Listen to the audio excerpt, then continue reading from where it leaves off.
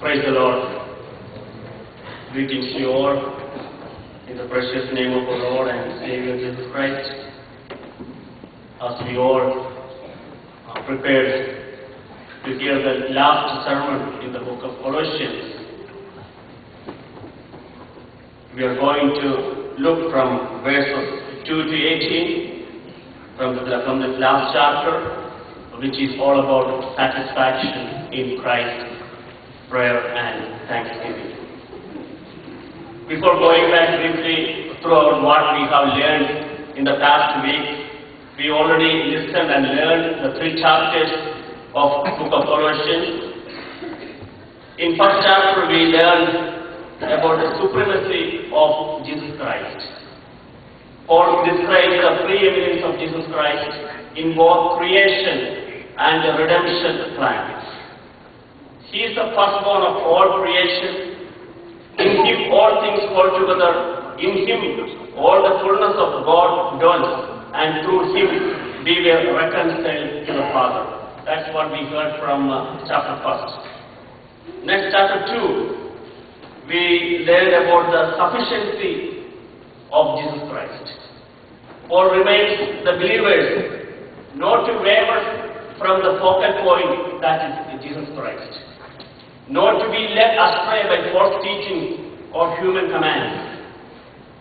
Paul exhorts them to be rooted and built in Him and continue to live our lives in Him, understanding that our Lord and Savior Jesus Christ is all sufficient.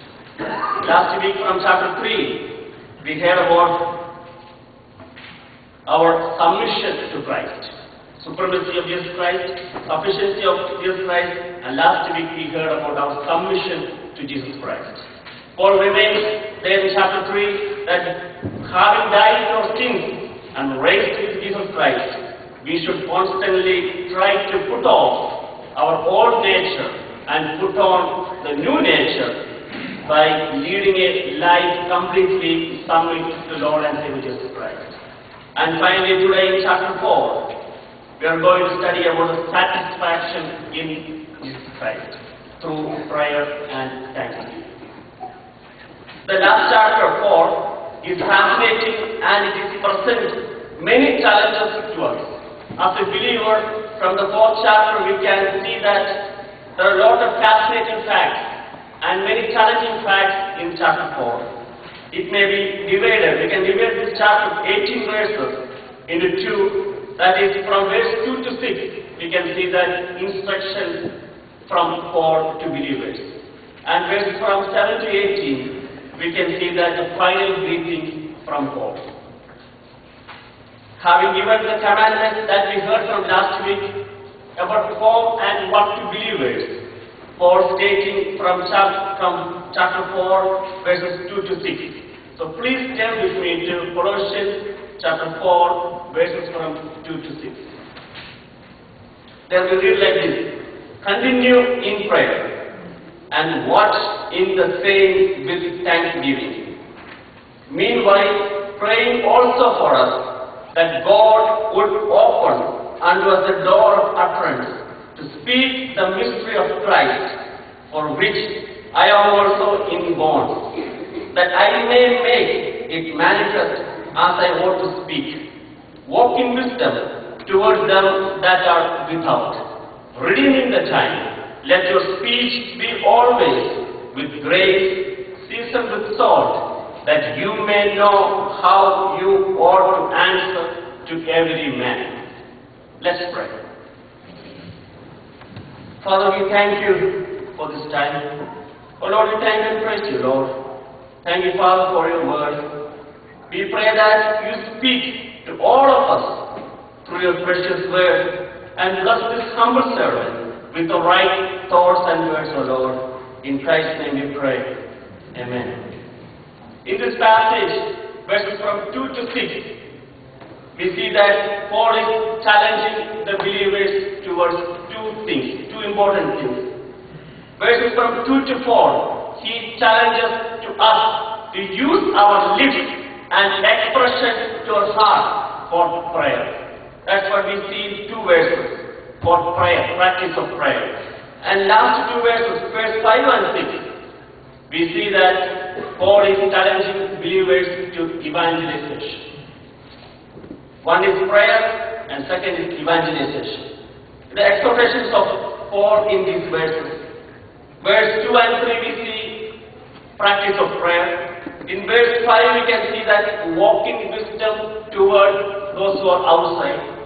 And in same verse 5, the second part we see that redeeming the time, the use of time. And the last verse 6, we can see that the sound and gracious speech. As we're going to look about the practice of prayer. How can we practice the prayer? Verse 2 starts like this, continue in prayer. Paul is exhorting the Colossian believers, continue in prayer. What does it mean by continue in prayer? Or what is prayer? Prayer is simply communicating with God. God desires us to talk to Him. And prayer is one way of doing so. Prayer is not for us to selfishly ask God for things, but to honor and glorify God by spending time with Him. Prayer is a commandment from God and is to be practiced both in public and in private. Through prayer, we actually experiencing a relationship with God. The quality of our prayer life determines the quality of the relationship of us with God. Prayer is talking with God. Prayer is listening to God. Prayer is enjoying the presence of God. In these verses, Paul is describing the characteristics of a satisfying and a spiritual prayer life. Paul is exhorting them, continue in prayer. What that means? Be faithful in our prayer life. Be faithful in our prayer life. Paul instructed believers that closely continue in prayer. That is his desire, that the believers always maintain a habit of prayer. In the first 3 chapters, he told about the supremacy, all sufficiency, submission, everything. And in chapter 4, he is exhorting the believers about prayer, the practice of prayer. He starts with verse 2, continue in prayer. That means be faithful in prayer. Be steadfast in your prayer life. Be devoted. Don't quit your prayer life. We can see about prayer in New Testament and in Old Testament different passages. But in Acts of Apostles chapter 2 and chapter 1, there we see how early church prayed. In Acts chapter 1 verse 14, we see that all continued with one accord in prayer and supplication. Early church prayed in one accord and in one supplication. In chapter 2 verse 46, we read that they continuing daily with one accord in the temple and praising God and having favor with all the people. Look at the early church, how they prayed. They were faithful in their prayer. They continued their prayer. What about us, dear believers? What kind of prayer life that we have? Bible says about prayer in 1 Thessalonians chapter 5 verse 17. There we read that pray without ceasing. That is God's commandment. Prayer without ceasing means, it does not mean that we need to repeatedly pray or continuously pray without a break. But it means that we should pray persistently and regularly. Continuing prayer. Our prayer should be faithful and steadfast. Prayer should be as natural for the believer as breathing. We don't even think about breathing, right? Automatically we are breathing. Same like that, our prayer should be automatically come. We should praise God. We should pray. We continue in prayer. We should be constantly ready to talk to God about the various aspects of our life daily. That's what Paul is saying. Continue in prayer. Be faithful in prayer. Again, going forward, the next sentence, and watch in the same. First he told, we continue in prayer.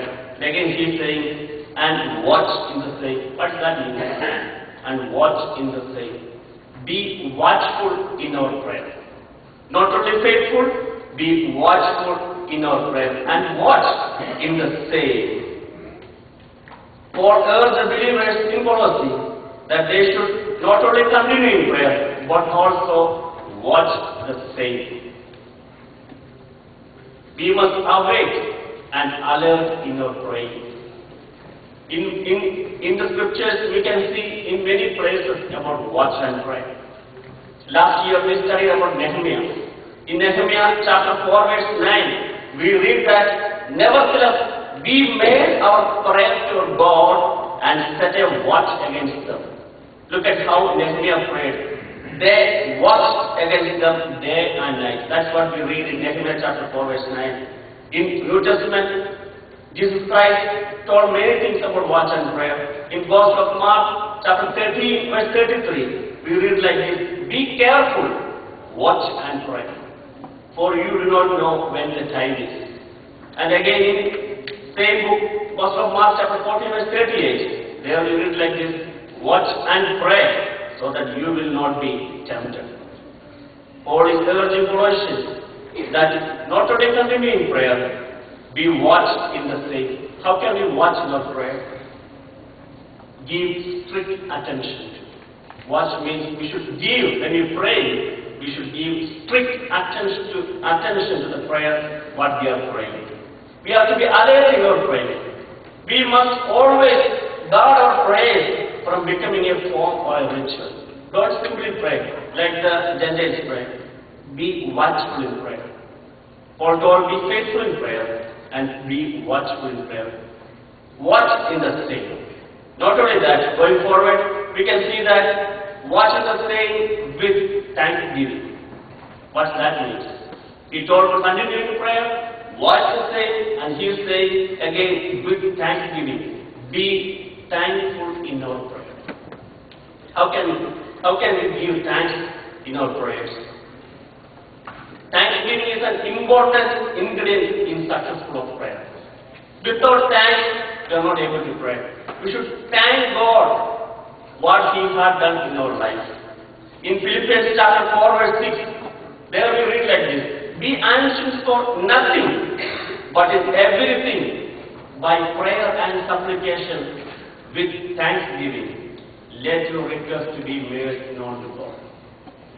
Or again in Philippians he is saying, be thanksgiving. With thanksgiving, let your request be made known to God. Thanksgiving with prayer is the proof of faith. Paul is urging believers that continue in prayer and watch in the same with thanksgiving. Thank God for answers to our prayer and tell Him how great He is, how much blessings God is giving after our prayer. When we are seeking God, we are submitting the supplication to Him, but when He answers the prayers, are we giving thanks to God? Paul is telling here, be thankful in your prayer. Again, in verse 3 and 4, we see that meanwhile, praying also for us. He told about faithfulness, he told about watchfulness, and Paul told about thankfulness. And again, in coming verse 3 and 4, how can we practice our prayer? Meanwhile, praying also for us. What does that mean? Be a purposeful in our prayer. We should have a purpose in our prayer. That's what meanwhile praying also for us. Here Paul is asking two things, two important prayer requests to the Colossian believers. That is verse 3 and 4. The first request is that God would open unto us the door of utterance to speak the mystery of Christ, for which I am also in bonds. Second request, verse 4, that I may make it manifest as I ought to speak. Look at the verse 3. Paul was not ashamed to ask his friends to pray for him. He is asking the believers of Colossae to pray for him for what? To open the doors of utterance, to speak the mystery of Christ, to speak about the gospel of Jesus Christ to the people in that area. He was an apostle, he was a leader, but he was not ashamed to pray about him. But he felt deeply in need of the prayer and support of fellow believers. From here we can understand that when we pray, prayer should always be purposeful and as specific as possible. Here we already saw that two prayer requests from the Apostle Paul. Verse 3, the first prayer request that God will open unto us the door of utterance. Verse 4, we see that I may manifest as a word to speak. What he is going to speak to the people there, to speak the gospel, the good news, to proclaim his excellencies. As Paul wrote his letter to Colossians, he was a Roman prisoner. Yet he did not ask them to pray for relief, but that God would open unto us a door of utterance. He never told to the believers that please pray for me to open the doors of jail. But he told to the believers to pray for me so that I can come out and I can preach the gospel to others. In Acts of Apostles chapter 16, we see that how Paul and Silas were beaten and cast in prison. Although the miraculous working of God eventually released them, there is no indication that they were praying to release from the prison. In fact, there is no evidence in Paul's prison epistles that he ever prayed for personal release. We can't find any sentence, any verses that Paul is asking the believers for the personal release. But he asked here that pray for him to open unto us the door of utterance to speak the mystery of our Lord and Savior Jesus Christ. Paul did not ask for prison doors to be opened, but that the doors of his ministry might be opened. Paul spoke of an open door of ministry in 1 Corinthians chapter 16 and 9, verse 9, and in same in Acts of 14, verse 27, he speaks of the opportunity that Paul and Barnabas had to minister the gospel. What an example we can see here, the purposeful of our prayer. Not only faithful, not only watchful, not only thankful, be purposeful in our prayer life. Here we see a God servant fully aware of the all-sufficiency of Jesus Christ.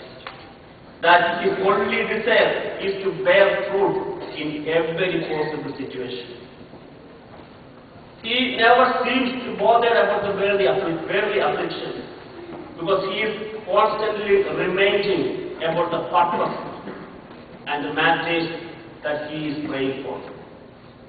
Paul wanted gospel to be heard, but he also wanted it to be expressed in the most efficient way. That's what we see here in Colossians chapter 4, verse 4, that I may make it manifest as I ought to speak. That is what his desire, the purpose of his prayer. Not simply speaking, I should manifest as I ought to speak. Prayer is the secret of God's work. Be purposeful in our prayers. Paul is stating that in these 4 verses, continue in prayer. Be faithful in your prayer life. Not only faithful, be watchful in your prayer life. And be thankful in your prayer life. And in verse 3 and 4 we see that be purposeful in our prayer life. Going forward to the verse 5, that there we read like this, walk in wisdom toward them that are without. What does that mean? Walk in wisdom toward them that are without. Conduct toward them that are unsaved. How can you walk wisdom those who are outsiders? Or how can you walk in wisdom toward them or unbelievers that are without? We come to church week after week. Mostly we are covered by insiders, that means all believers. But as Christians like us, how much consideration do we give to those who are still outside? Paul is explaining here, walk in wisdom toward them that are outsiders. How can we walk? How careful are we conducting ourselves in front of them? those who are outsiders. Or why it is important to be a good example to outsiders. What is the reason? We all are believers. What is the importance to be a good example to outsiders? Why we should be a good example to outsiders? Because we are representing Jesus. We are representing Jesus. In 2 Corinthians chapter 5 verse 20, there we read like this. 2 Corinthians chapter 5 verse 20. We are therefore Christ's ambassadors, as though God were making his appeal through us. We are Christ's ambassadors. We are representing Jesus. So we should walk wisely, or we should walk in wisdom towards them that are unbelievers or the unsaved people. An ambassador is a representative.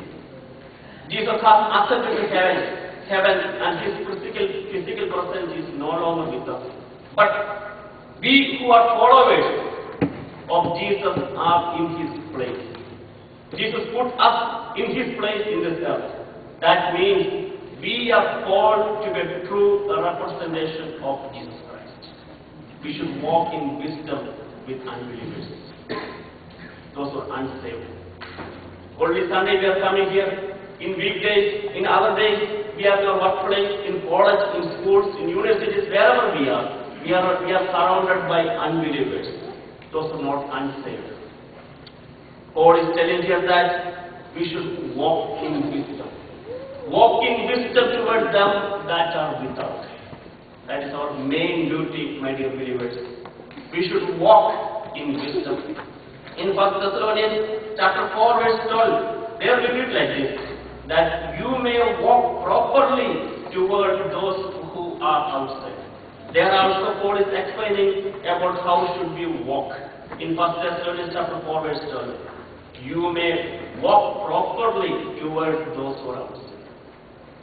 We should walk cleverly, or we should walk wisdom toward them that are outside people. And next here we see here like redeeming the time. What is redeeming the time?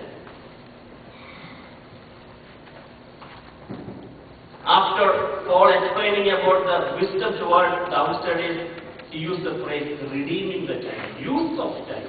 How can we use our time? We are getting lot of time in our daily lives. Paul is telling that we should redeem that time. We should use that time. Paul wanted the Colossian believers to seize every opportunity to share the gospel with outsiders. That is redeeming the time. To seize every opportunity. For what? Not for gossiping, not for simply talking. Paul is telling that redeem, use of every time to share the gospel, to share the good news. We should never allow an opportunity to be lost. If once an opportunity is lost, it may never occur again. We should use our time. In Ephesians chapter 5 verse 16, there we read like this, redeeming the time, because the days are evil. We should redeem the time. We do not know how long we will have to freely proclaim the gospel. Right now, we should redeem the time. Use of time. Many of you from India, we know the situation. We can't go easily and proclaim the gospel there. In many countries, in North Korea, like that, many countries, we can't use the time there because government is already made different laws not to proclaim the excellence of Jesus Christ. We can't share the gospel there. But people, we are here in North America, we should redeem the time. We should use the time. Whatever time we are getting, may try to share the gospel, share the good news, share the love of God to others.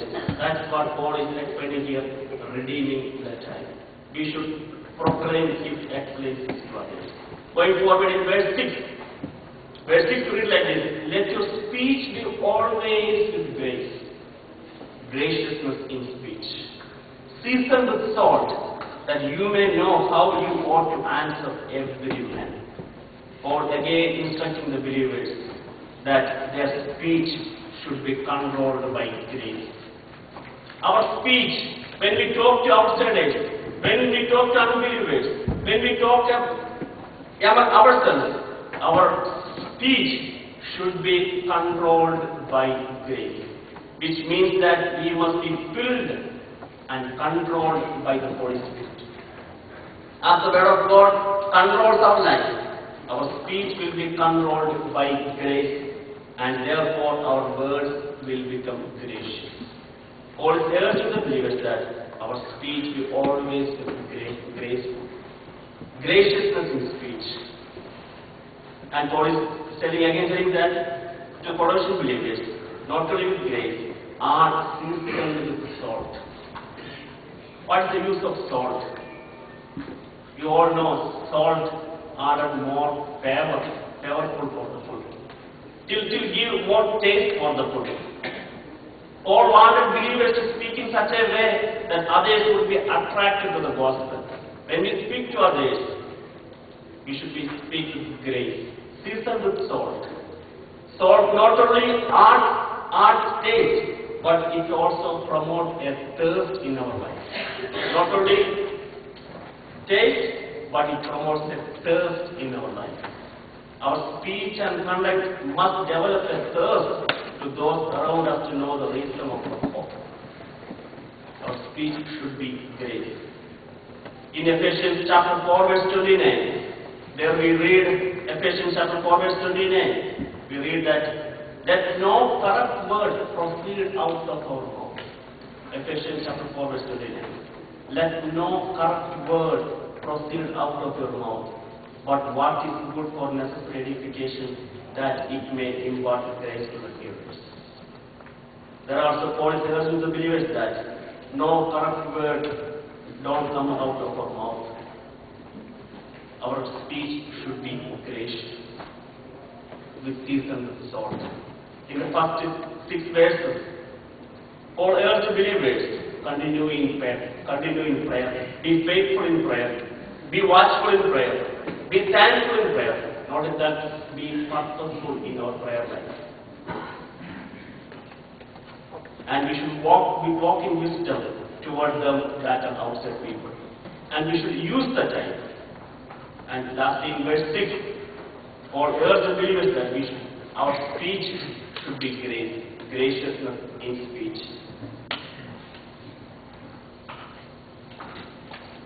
Before going to the other verses, let me urge you with a model prayer that we see in Gospel of Matthew. In Gospel of Matthew chapter 6, verse 5 to 8, there we can see a model prayer. How Jesus taught us to pray. A model prayer we can see there. Gospel of Matthew chapter 6, verses 5 to 8. There we read like this, and when you pray, you shall not be like hypocrites. For they love to pray standing in the synagogues and on the corners of the streets, that may be seen by men. But I say to you, they have their reward. But you, when we pray, go into our room, and when you have shut your door, pray to your Father who is in secret place, and your Father who sees in secret will reward you openly. And when you pray, do not use vain repetition as the heathen do, for they think that they will be heard for their many words. Last verse 8, therefore do not be like them, for your Father knows the things you have needed to before you ask. Look at the way of prayer. Jesus taught about the prayer, the model prayer. Go to the room and shut your door and pray to your Father in secret place. My dear believers, be faithful in your prayer life. Be watchful in your prayer life. Be thankful in your prayer life. Be purposeful in your prayer life. Till verse 4, Paul is talking about speaking to God about people. And in verse 5, we see how he is talking about speaking to the people about God. Once again I will say, till verse 4, we see that Paul is talking about speaking to God about people. And in verse 5 and 6, we saw that he is talking about speaking to the people about God. Look at the difference. In the coming days, may God help us to watch in prayer, to be continue in prayer. And going forward to verses 7 to 18, that is the final greetings of Paul to the church of Colossae. As you read the final 12 verses, which comprise the final greetings, Paul makes mention of several dedicated friends and co-laborers, all of whom have he involved with him in connection to the gospel or in any other way. From verse 7 to 18, we can see many names of different brothers who was with Paul in sharing the gospel. In verse 7 and 8, we see a name of brother Titus. Who was Titus? A Gentile who had been with Paul for many years and now was asked to go and tell the churches of Paul's well-being. And this man Titus carried the letters to Colossians and Ephesians. When Paul wrote these letters, Colossians and Ephesians, he sent that letters with Titus to give to the churches. That we can see in Ephesians chapter 6 verse 21. And again verse 9 we see another brother, Onesimus. Onesimus was a slave belonging to Philemon, whom Paul had won to Christ. And Onesimus, when Paul writes a letter to Philemon, Onesimus carried that letter to Philemon. Again in verse 10 we see a man, Aristarchus. Who was Aristarchus? He was a prisoner. We first hear of him in the book of Acts chapter 19. In Acts chapter 19 we read about Aristarchus. There we see that he is seized by a writing mob for his faith, and where he became a companion of Paul. And again in verse 11 we see about Mark, a deserter. This Mark accompanied Paul and Barnabas in their first missionary journey. And Mark left him during the trip. This same Mark wrote second Gospel of Mark. And in verse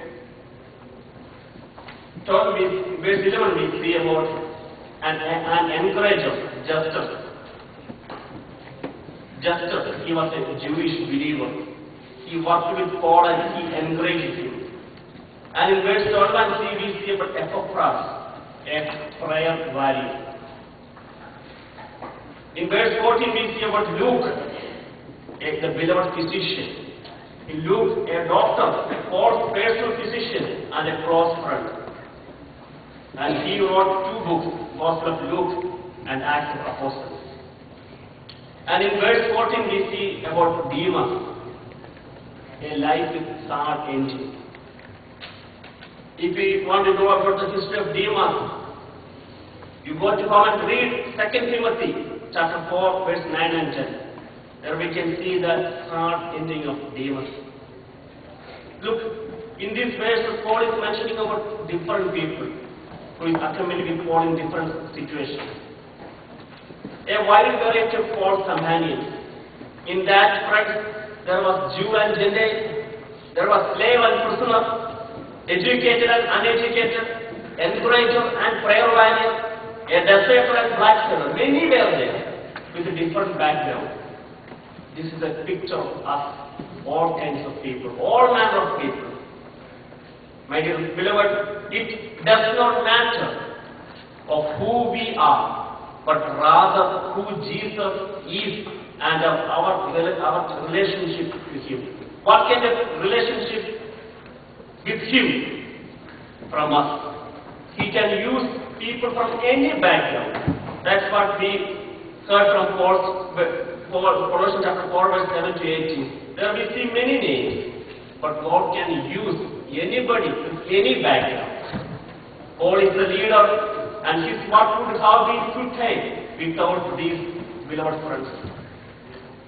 This reminds us that our effort in ministry or in church, well, it will be a small ministry for us. Let us be encouraged to be diligent in our responsibilities, however insignificant it may feel. In Colossians chapter 3 verse 23, there we read that, and whatsoever you do it heartily as to the Lord and not unto men. We all have our own responsibilities in church. That's what we see here. Whatsoever you do it heartily as to the Lord and not unto men. In verse 12 and 13, we see about Epaphras, a prayer warrior. Go to verse 12 and 13. There we read like this: Epaphras, who is one of you, a servant of Christ, salute you, always laboring fervently for you in praise, that you may stand perfect and complete in all the will of God. In the scripture or in the New Testament, three places we can see Epaphras. One in chapter 4 verse 12 and 13, and Colossians chapter 1 verse 7 and 8, and in Philemon 23. In these three places, who was Epaphras? He was a prayer warrior. One of the secrets of the ministry of Epaphras was his prayer life. If we study more about Epaphras, we can know how he prayed for the people of Colossians and the Paul and the believers there. Here in verse 12, we can see that he always prayed. What is always? He prayed constantly. And he prayed laboring fervently. He prayed fervently to the believers there. And he prayed personally. And he prayed definitely. And he prayed sacrificially. That we can see from the life of Epaphras. What kind of life we are doing, my dear brothers? Here Epaphras was praying fervently. He was praying constantly. He was praying personally. And he was praying definitely. And he prayed sacrificially.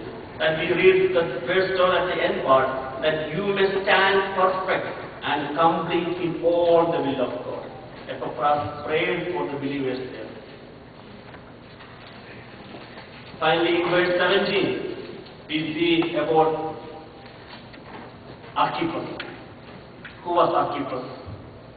Before Paul is concluding the letter to the Colossians, he told in verse 17 about Archippus. That read that verse. Take heed to the ministry which you have received in the Lord, that you may fulfill it. Take heed the ministry which Lord has gave you. Paul is mentioning two things about Archippus here. One, for the first thing, take heed to the ministry which you have received in the Lord. All of us who know Jesus Christ have received a ministry. We all believers. Here Paul is saying about Archippus, the ministry that you received from Jesus. We all receive different kinds of ministry in our life. We all have our responsibility to share the good news to others. Here Paul is saying that the ministry that you received from the Lord, and in last sentence you may fulfill it. That is our responsibility. Each and everyone who is sitting here, we all have a responsibility. That's what Paul is concluding. And he told Archippus, take heed, take your ministry that you received from Lord Jesus Christ. Not only taking it, you should fulfill that ministry. The ministry that you received from the Lord. Pay attention to it, fulfill it, and work for complete it. We all have a ministry. God gave different kinds of ministry for us. In the Hilltop family, we have different responsibilities we should complete it. We should tell others about the love of God, to proclaim the good news to others. You know why? Because in 2 Corinthians chapter 5 verse 10, 2 Corinthians chapter 5 verse 10, there we read like this: for we must all appear before the judgment seat of Christ. We must all appear before the judgment seat of Christ, that each one may receive the things done in the body, according to what he has done, whether good or bad. Here Paul told Archippus, take your ministry that Lord gave you. Not only taking, fulfill it. Everybody who is listening to me, who is sitting here, each one of us ministry in our life, we should fulfill it. Because in 2 Corinthians chapter 5 verse 10 is saying that we must all appear before the judgment seat of Christ. We all will receive the things done in the body according to what we have done, whether good or bad. God will someday call for us to give an account of how we have handled our responsibilities here in earth. Don't take it simply. Take it seriously. Everybody has a ministry, my dear beloved. We should fulfill it. Take it seriously. And Paul's statement referring to the ministry we have received, that you may fulfill it, shows that God has a definite purpose for everybody, for every servant. He has a definite purpose for everybody who is seated here. That is the central theme of the book of Colossians. And you are going to cross the book of Colossians. The central theme of the book of Colossians is from chapter 2, verse 9 and 10. There we read, for in him dwells all the fullness of the Godhead bodily. For you are complete in him. We are complete in our Lord and Savior Jesus Christ. And who is the head of all principality and power. Dear believers, the fullness of Christ is available to everybody. We are complete in him. And he is the all-sufficient Christ. We need him. But let's not forget that we have a responsibility as believers to proclaim his excellence to this world. For this we should constantly watch in prayer and ask for the necessary wisdom from God. Watch and prayer and ask the necessary wisdom from God. May in the coming days, may God help us, not as a simple believers. He gave us some responsibilities. When we pray, be watchful, be faithful, be thankful and be purposeful, and be walk in wisdom. Watch and pray and ask God for the necessary wisdom to live in this world. May our gracious Lord bless you and guide you so as to lead a prayerful life and be profitable in the kingdom of God. As we heard, may God help us to fulfill that ministry what the Lord has given us. Verse 17 again, take heed to the ministry which you have received from the Lord, and that you may fulfill it. May God help us to fulfill that ministry in our life. Don't take it simply, take it seriously, that God is desiring from us. He gave a duty for everybody. May Lord help us to fulfill that ministry in the coming days.